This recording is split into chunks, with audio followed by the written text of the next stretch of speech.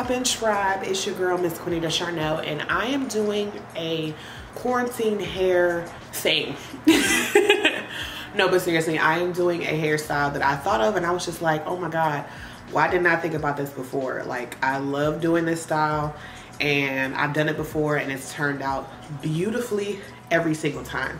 And I am doing a half up, half down crochet install. See what I'm doing? That's why I'm looking kind of crazy, you know, but y'all saying me, I'm bad. Don't let this before and after get you fooled, honey. I am cold. Okay. Pretty much, I have already sectioned out my hair. And last night I actually washed, deep conditioned, and blow dried my hair, and then braided the back. And obviously this part that you see up here, this is where I'm going to do like the bun. So let me show you the back of my head.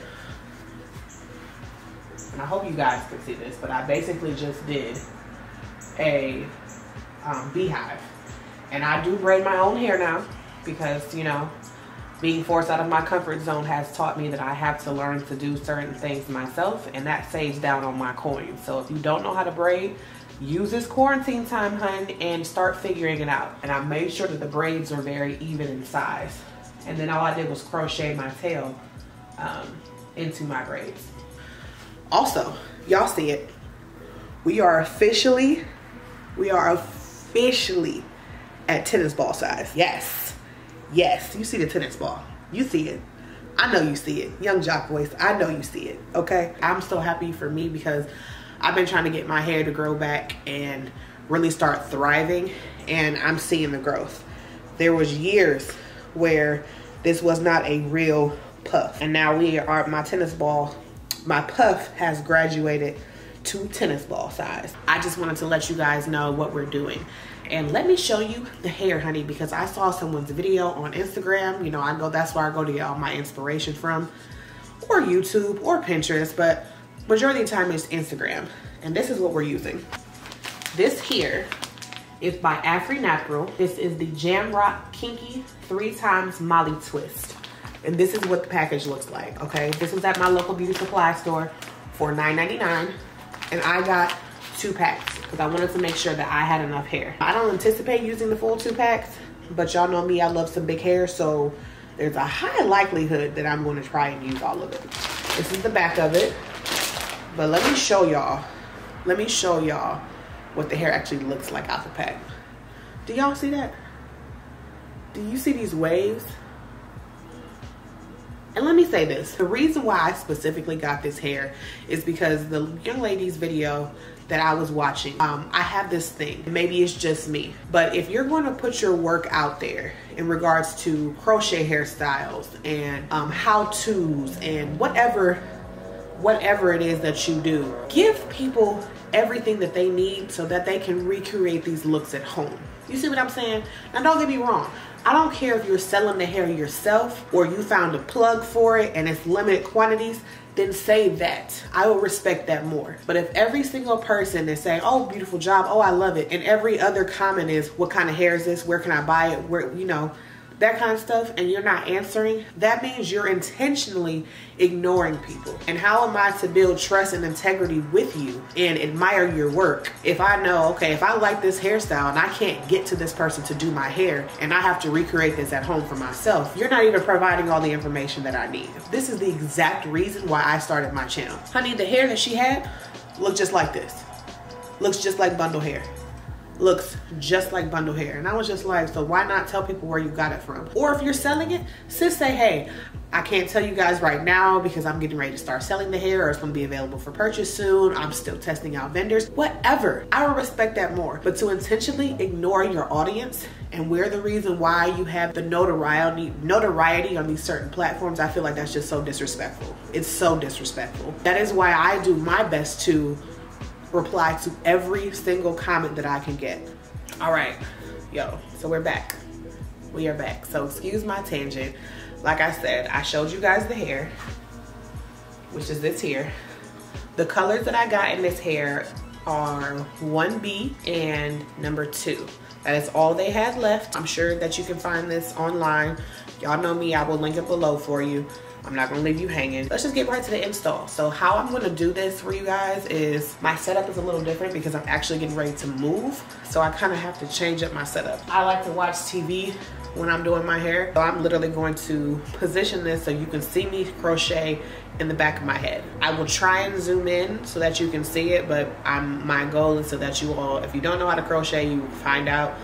If you do know how to crochet, speed through it, and I'll do my best to show you, you know, section by section. When you want to do natural looking crochet installs, is the perimeter braid, which is the braid that's on the outermost region of your head. You want to do the invisible method along that entire braid. Instead of pulling both pieces of the hair through, you only pull one.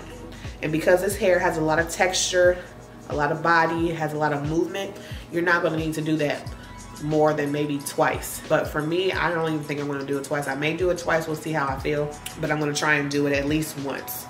If you're going to separate this hair, because y'all know me, I love to do that, please be careful and do it with care. This hair tends to kind of fuzz out like this when you separate it. So I would recommend, if you can leave it in its natural state with these little rod twists or whatever, do that. If you are going to pull it apart gently, and make sure that you take care when you do it so that way your hair doesn't stretch out, because as I always say, ladies, this is synthetic hair, okay? This is not real hair. This is not bundle hair. This is not Indian hair. This is not any of that. This is synthetic hair, so it will straighten out on you, and then you don't want to be left with a hot mess in your head. Take your time, do your braid around the entire perimeter of that back braid that's on the outermost region. Do the invisible method. Take your time, give yourself adequate spacing, unless you're going to want it full, like usually how I do it. I love my hair full, and then I will show you how to do my bun at the end. So stay tuned, we'll be right back with my setup.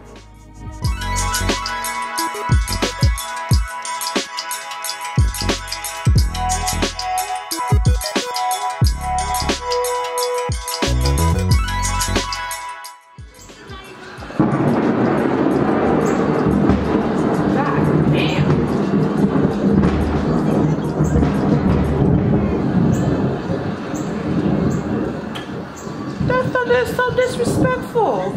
So far, it's turning out super cute. I like it. I'm gonna show you the back.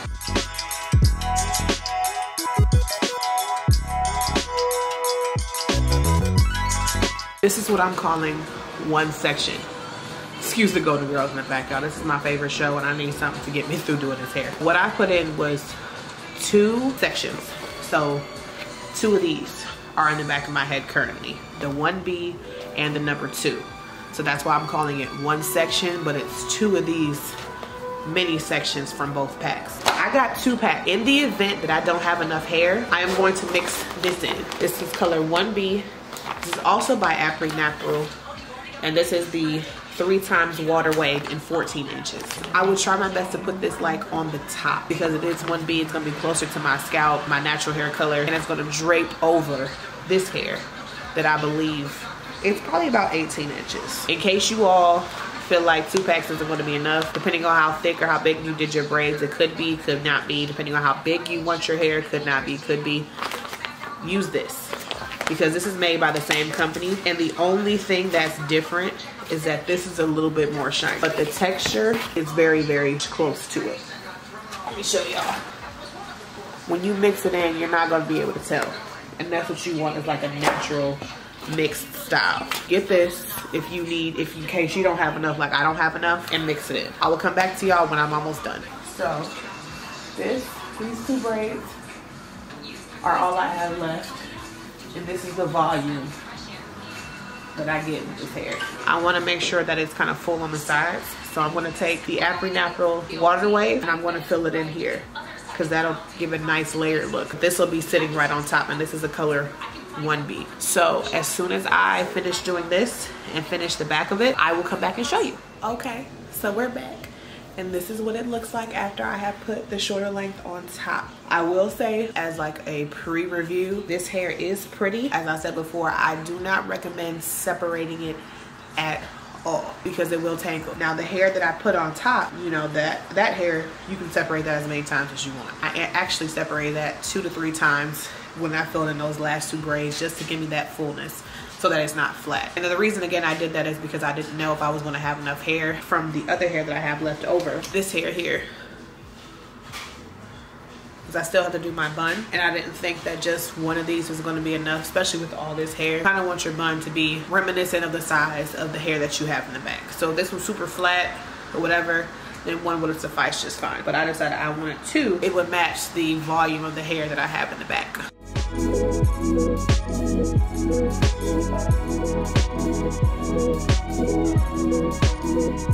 Alright, so before I even get a bunch of questions, let me explain this to you guys thoroughly.